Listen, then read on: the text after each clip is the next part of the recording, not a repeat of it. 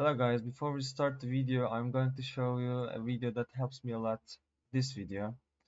So if you have a problem with your modular rig like this, shoulder problem, so you can watch this video and solve the issue.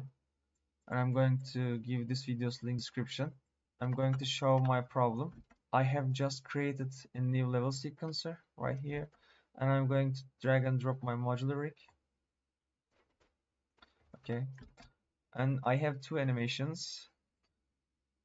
I am going to add these two animations into my level sequencer. But I have a problem.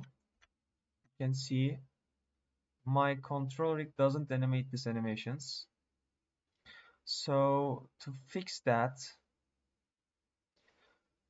just left click on this and right click and convert to layout. This will fix the problem, and go save.